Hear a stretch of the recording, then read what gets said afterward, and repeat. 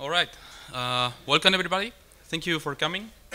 My name is Juan, as it says on the badge. Here I'm with my friend Ary. We work for a software consulting company in Argentina. And today we're going to talk about Crystal. Crystal is a programming language that we've been working on. And it's a Ruby-like language, but it is statically typed and compiled and more efficient than Ruby. And so let's see. So I want to start showing some demonstration so you can figure out what kind of applications you can run in Crystal.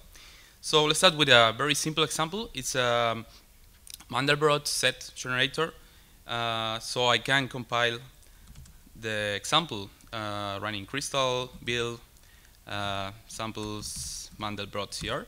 So this creates an executable that I can run. So there we go. So okay. Maybe the resolution is. We can see how much time it takes to render this. It's just 7 milliseconds. I can run, for this example, I can also run it directly using Ruby because the syntax is pretty simple, pretty similar. I mean, so if I run the same program with Ruby, we get the same result, but it takes around more than 100 milliseconds, so we get a big optimization there. So another example, it's a ray tracer. Ray tracer is a way of rendering 3D images, 3D scenes into images. So this time I'm going to compile with release mode, which adds some compile time optimizations. And I can run now, and then we get this result. This is not an image loaded from this. This is rendered on real time. And we see we got around less than 200 milliseconds, which is not bad at all. Let's see another example, which is should be much more fun. This is a Nintendo emulator written on 100% Crystal code. So I can I can load the image, and we get this is being emulated by the all running in Crystal. I'm not a big, I'm not a good Mario player, but so let's get serious. So let me explain why we did this. So I said before, we work for a software consulting company. So we build software for our customers. And we often use Ruby as our primary tool. And the reason for this is Ruby fits really well into agile methodologies. It allows us to take a project from theory to practice in very quickly and maintain elegant and maintainable code. But sometimes we get some performance problems. Sometimes we have to, after some time, we need to migrate some of the backend to other languages because of performance issues. And so we normally migrate to some compiled language because compiled language tend to be faster, at least. Also, Ruby is a dynamic language, and sometimes there are some kind of errors that, if not catched by unit tests, unfortunately they are triggered at runtime. So static type checking allows us to, it contributes to catching some of those errors at compile time. And we wanted the best of each world, so we started this project to experiment with a language that can provide the flexibility of Ruby, but the advantages of a compiled and typed language. So we inherited the syntax from Ruby. This simple code here is either a Ruby or a Crystal program. Not every Ruby program is a Crystal program, and not every Crystal program is a Ruby program, as we'll see in a moment. But we inherit many of the things we like from Ruby. It's statically type checked, as I said, so we can get compile time errors about missing overloads or things like that. It generates a very efficient binary executable. We make a special emphasis on this on every aspect of the language. So I'm not a very big fan of benchmarks, but I think I can show some of the results, so you can figure out where Crystal is positioned compared to other languages. So the first example is Brainfuck is interpreter of basically it's a Turing machine. As you can see, Crystal gets results very similar to the C++ implementation compared to the Ruby one, which is a very similar code base that takes like 100 times slower. The second example is matrix multiplication, and here we get even more close results to the C implementation, and Ruby is just 100 times slower. And the last example is Hablag is benchmark sets created by Google. So a member of our community ported this benchmark to Crystal, and we got a surprising result because we got even better results than the C++ implementation. And this time we compare with Python because there were no results for Ruby, probably still running. So this is a snapshot of a few days ago from GitHub of the Crystal source code. And something I want to note here, we have a growing community and a lot of people that is putting stars on our project. And for those who don't know what this means, this is like Facebook-like, right? And also notice that Crystal is written on Crystal itself, so it's complete bootstrapped by now. We've been working with this project for 3 years now. At the beginning, of course, the first implementation was not written in Crystal. The first one was written on Ruby. But once we got a stable implementation, we migrated all the code from Ruby to Crystal, and now we have a complete self-hosted. So now Ary is going to give a brief introduction of the elements of the language, so you can get an idea of how to use it. So, hi everyone, I'm Ary. So I'll give you a brief overview of the language.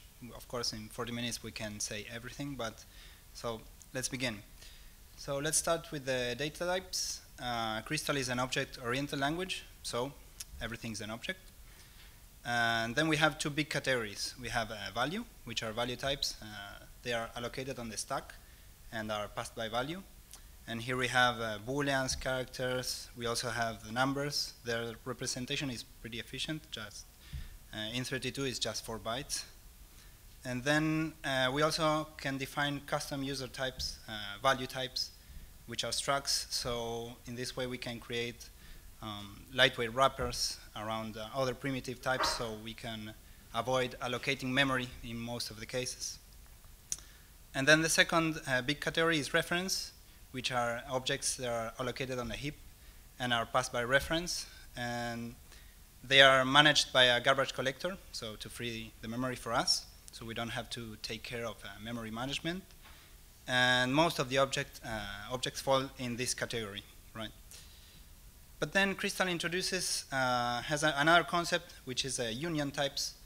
And that happens when a variable has more than one type across different points in the program. So for example, here we have an array of mixed types, numbers and strings. And when we access one of those elements, what we get back is a union type, which is, again, a number or a string. Later we will see how to deal with these unions. Another example is when we have when we want to ask for the position of a character in a string. So the character might be there, and we return a number, that's the position. But if it's not there, we return nil, and that will mean that the character is absent, and again we have a union type. So these unions are represented in memory pretty efficiently. So here we have a union of a Boolean and a number, and they are represented with a compact struct that has a type ID, and then enough storage for all of the values that conform the union. But for some unions, we have a more efficient representation. So if you have a reference type and nil, so in our language, in some other languages, references can be nil, and this is not distinguished, but in Crystal they are different things. So string and nil are different things, and we represent this as a single pointer. If it's the null pointer, then it will be nil, and if not, it will be a pointer pointing to the data. So again, it's pretty efficient. Then, just like in Ruby, methods can accept blocks. So on the left-hand side, we have a method declaration. On the right-hand side, we have some code invoking it. And with the yield keyword on the left, what happens is that we execute the block that's passed on the right. And the right code looks really nice and really expressive. And the important thing here is that Crystal will always inline this kind of blocks. So if you write while or write it like this with a block, the generated code will be the same. There's no performance penalty at all. So you can get to be expressive, but you don't sacrifice performance. Then we also have procs, which are typed anonymous functions. So here we have a proc that receives an integer and returns an integer. In this case, you have to put the types. And these procs can also form closures, which means that they can refer to variables declared outside of the proc's body. So here we are accessing the y variable, and then we change it, and when we invoke it, the results change. Then we made a choice here that's a bit different from Ruby. In Ruby, if you want to have a method behave differently according to the number of arguments or their types, you can do this, but the way to do it is by performing runtime checks. So you ask the number of arguments or the types, and the code becomes larger and harder to understand and to read, but it's also slower because these checks are done every time you invoke the method. And in Crystal you have method overloads, so you can overload based on arity or the types. And when you invoke these methods, the compiler will infer the types of the arguments and find the matches. So if there's just one match at compile time, that call will be hard-coded to that, so there's no runtime check to be done. And if the argument types are unions and there are many matches, this decision to which overload to call will be delayed to runtime. This is usually called multiple dispatch, and it's pretty powerful. Then we, of course, based our language on Ruby, and in Ruby you don't have type annotations because it's a dynamic language, and we wanted to preserve that as much as possible. So we have a global type inference algorithm. That means types are inferred across the whole program, and for that to happen, we have to infer the types of each expression in our program. So I'll give a brief overview of this. There are some more complex details, but this is the basic idea. So let's start with the simple stuff. Literals. The compiler, the language knows what their type is. So nil is nil, false and true are booleans. Then you have the numbers, characters, and strings. Then moving on to assignments. Here what happens is that the variable a will be bound to the type of the expression on the right-hand side. So then we have another assignment, and later we will see that the type of the nodes in our program can change over time, right? When we compile the program, And these types are transferred across the nodes. So there's really a binding between the nodes, and types travel and change. Then if we assign to a variable in multiple execution branches, different execution branches, at the end of this if, what will happen is that A will get to be a union type, right? Because in the first case we assign an integer and then a string. Now let's deal with methods and calls. So in Ruby and in Crystal too, you don't need to specify the types of the arguments. So in a way, every method is like a C++ template, if you know them. And only when you invoke them, the compiler will type it. So what will happen is that first the compiler will infer the type of the arguments. So here we have two integers. And the compiler will instantiate an instance of this method with those types. And then it will proceed to type the body. And in this case, it will be an integer, the result. But if we invoke this method with two strings, again, another instance of this method will be generated, but with two strings as the arguments. And then when we infer the body, we will get a string. Yes? How does this work with separate compilation? Do you store ASTs? We don't have a separate compilation. It's like in Ruby, you run the program, everything is interpreted. In our case, we have to compile everything from scratch, but it's pretty fast. Like the compiler has around 30,000 lines of code. That's excluding the standard library, and it's about 8 to 15 seconds to compile. Most of the time is taken by the code generation. The type inference is about 3-4 seconds. But we don't discard this idea of separate compilation. We have to think about it because it's these ideas are pretty I don't know, maybe novel, and there's not a known solution for this, so we have to work it out. Continuing with methods and calls. This of course has to work with recursive definitions, because otherwise the language is not very useful. So let's see a bit more complex example with a factorial. So again, we invoke it with a string. So an instance is generated with a string argument. And then we have an if. An if is an expression in Crystal, so it will get the value of the branch that's executed. And so its type will be the type union of the branches. So it will be, the type will be a union.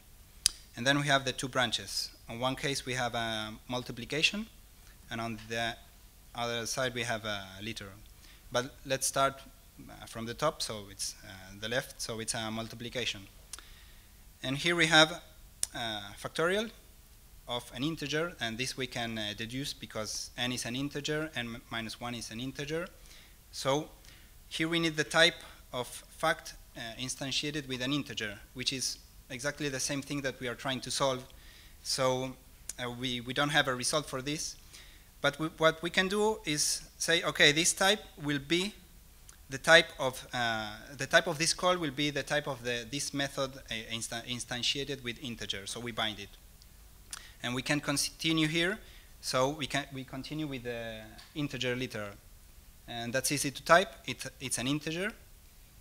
So the union at least has some information that's an integer and something still unknown. But the compiler will say, okay, I have an integer. Let's move it forward to fact in 32, and now we get a type, a partial type that's an integer. Now that we know that, the type is propagated to the node at the bottom. So now we know that's an integer, and we can perform the multiplication. And when we multiply two integers, we get an integer, and then we have the union of integer, and that's just integer.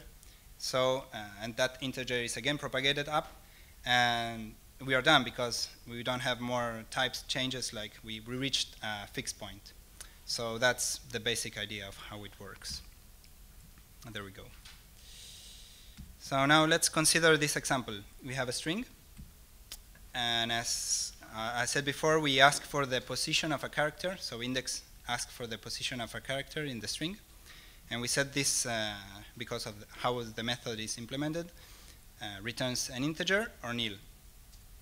Now, usually in a dynamic language where all things happen in runtime, if we try to index this string with and the character was not there, we will get a runtime saying, no, you can't index a string with nil.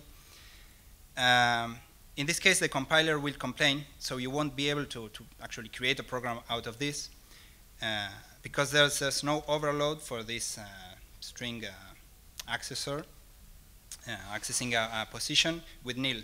So the compiler prevented us from making a mistake. And this also applies, for example, when you have a union type and you try to invoke a method on it. All the methods need to be in every type. So you don't get, we don't have null pointer exceptions. So basically, or invoking, you don't get undefined method at runtime. But we can solve this problem by using a check. So if we do if IDX, for those of you who know Ruby or not, the only values that can fail an if condition, so go to the else branch, are nil and false. So in the then branch of the if the condition passed, IDX can't be nil, and the compiler automatically downcasts IDX to be an integer. So it's pretty expressive, and now we can perform this operation. And another way to do it is with an isA. So this is an operator. It looks like a method, but it's part of the language. We can ask if IDX is an integer. Then inside the then branch of the if, the compiler again will downcast the variable. So we don't need a separate variable or something like that. So it's pretty comfortable to program with that. Yes?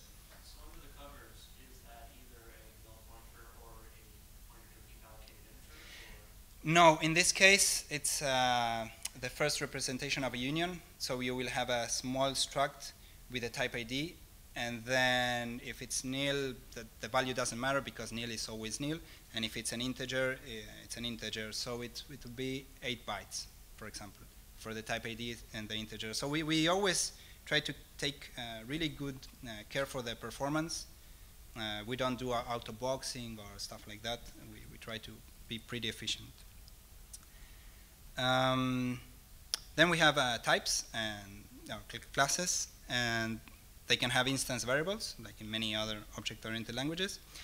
And the thing is here that the type of the instance variables will be inferred from the values assigned to them across the whole program. So here we instantiate a person with a name, and it's a string, so the compiler will type this name as a string.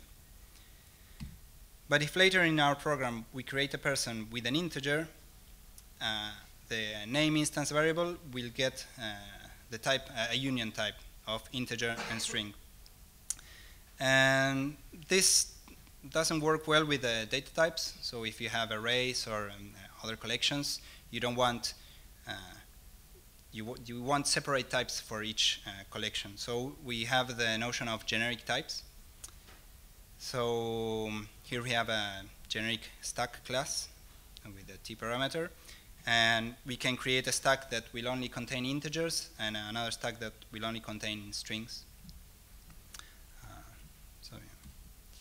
And now I'll leave you again with Juan, who will talk a bit more about concurrency and some other features. Okay, so as we are doing a language that could perform well, we also wanted it to handle concurrency a little bit better than Ruby does. So for this topic, we inspired on other languages like Go and Erlang.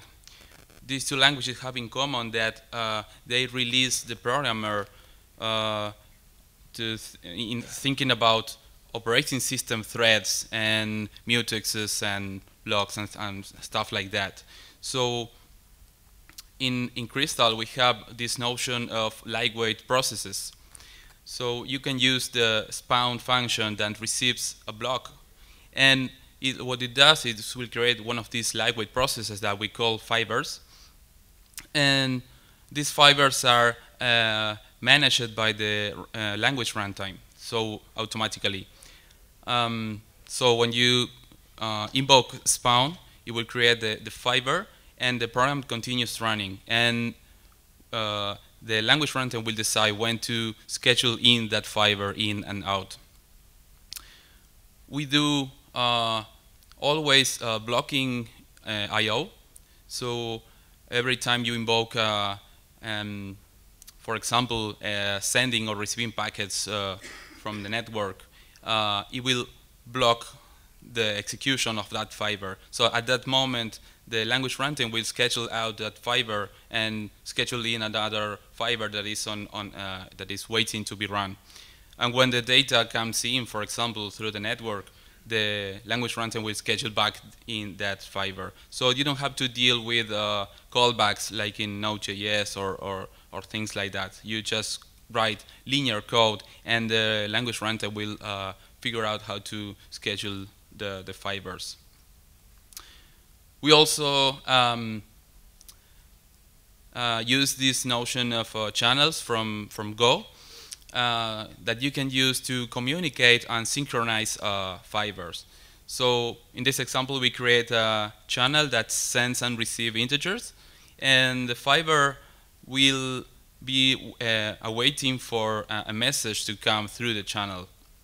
So this is also another point where the language runtime will schedule out the fiber if the channel doesn't have messages waiting to be received. So the fiber will be scheduled out until another fiber sends a message through the channel. And this is a pretty simple concept that we can use to communicate fibers each other.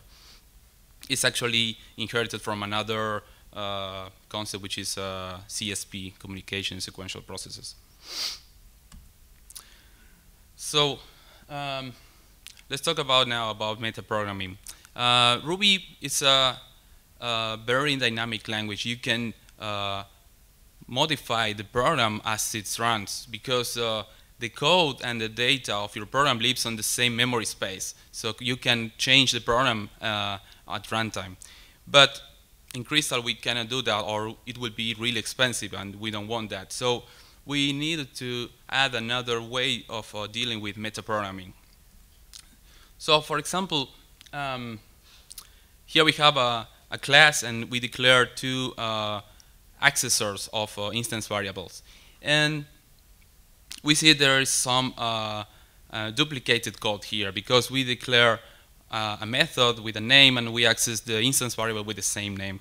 So in Ruby, you can use some special methods that come with the language that will declare those methods for us. In Crystal, we introduced the concept of macros that will execute at compile time and generate the code for us. So we can declare the getter macro, for example, and this is the simplest example of a macro that I can show. But it receives the name of the accessor that we want to generate, and you use those double bracket placeholders to replace with the nodes that we receive as arguments. So now we can rewrite our person class using this macro like this. We can also go even further and create a macro that receives many arguments, and we can iterate through those arguments and generate as many accessors as we want. So the macro system is quite powerful, and we can use it to generate and avoid a lot of boilerplate at compile time. We can even execute external processes that generate code in Crystal. And finally, as I said at the beginning, Crystal is completed bootstrapped right now. I mean, it's self-hosted. Everything is written on Crystal. So if we want to communicate with the external world, I mean, the native libraries of the operating system or the standard C library or things like that, we needed to add some way of declaring those external libraries. So for example, we use the live block. So to declare external functions, of course you have to annotate the type of all those functions, and then you can just invoke those functions directly in your Crystal code. We can also declare C structures and allocate them and pass pointers to the external functions. We can also use procs as function pointers to give callbacks to other libraries. And the important thing is that all this happens inside Crystal without having to go to any other language to create extensions of the language. So about the future, right now all the concurrency that I just mentioned a moment ago happens on a single thread. It's still really efficient. For example, on my machine, on this laptop, I can run a HTTP server that responds about 60,000 requests per second. But we still want to add multi-thread support so we can take advantage of all the cores of the computer. Debugger, we have only a very simple debugger, but we are working on that. Frameworks and libraries, I mean, no, yes? No, we are already running out of time. Oh. Because, yeah, you gave some more time because of the delay in the start. But it's 30 minutes or 40 minutes right now? It was 30, this is like 35 minutes. Okay. okay. Okay, well, still we're going to be hanging around, so you can come by to ask questions. Yeah, so I think now is some time for questions. Yes. Sure. What do you do about GC and LLVM? I think I've seen you use LLVM as a compiler toolchain. What do you do about GC? And like, do you use GC root or do you use state point stuff? We use, yes. Could you please repeat the question just briefly because of the recording? Okay. Yeah, so the question was what we use for GC, right? So we use right now we use the Boem GC, which is an open source GC that is pluggable on native applications. We plan to replace it with something else in the future, but for the time being, it's pretty good for this purpose. Yes. Benchmark that on C++, you used much more memory, like 3 times more memory than C++. Is it like due to garbage collection? Probably. Also,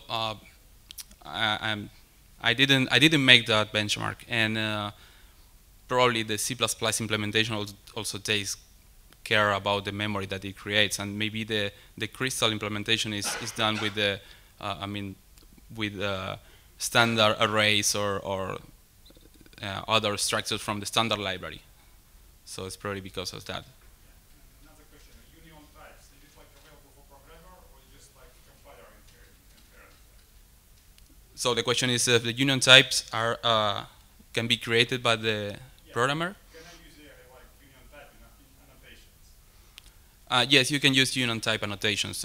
For example, when you declare an overload, you can specify union, or you can create an array of union type by hand. Yes. Can we create new value types? Yes, absolutely. Yes, you can use instead of using class for declaring new types, you use struct, and that will generate a new value type that lives on the stack. Yes. I think your idea of separating nil from reference type is very, very, very good. Most object-oriented languages still don't have that. Mm-hmm. It has been rather recently added to IFED though. Okay. So this was just more like a comment that Eiffel also implements nil as a separate type from reference types. So I don't know if Ruby has operator overloading, but do you hardcode plus to always be an integer, or? Plus is a regular method.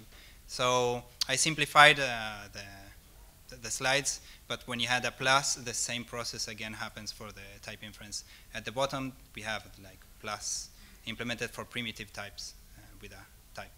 So you can add your own type with the plus operator? Yes, just like in Ruby. I was wondering, you say you're not going to concurrent multi-programming yet, multi-processors yet. I was wondering if you have any restrictions on side effects and side spawns, or when you use access variables and just sequential consistency. So the question was how we are planning to deal with um, shared memory between fibers, right? So this will be pretty similar to Go, in which you can share memory, but you should not. You should communicate using channels. You know, so you have to share by sending and receiving messages, and not by sharing memory. Yes.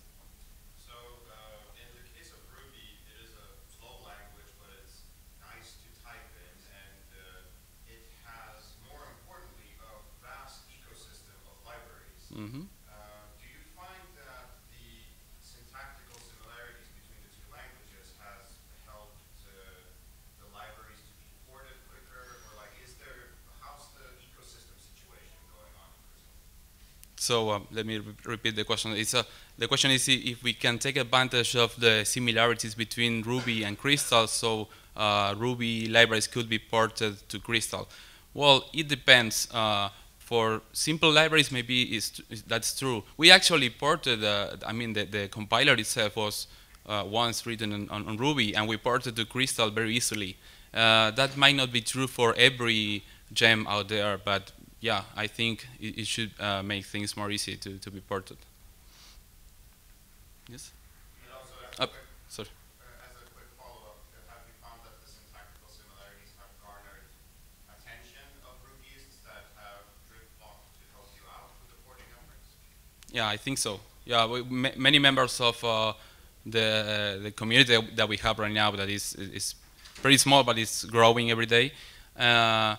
Most of them are already Ruby programmers, and they become interested in Crystal because of these similarities, just as we are.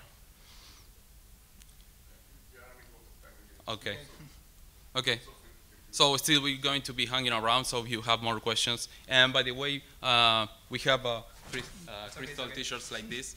Maybe not for everybody, but if you want one of these, you can come by and get one. So thank you.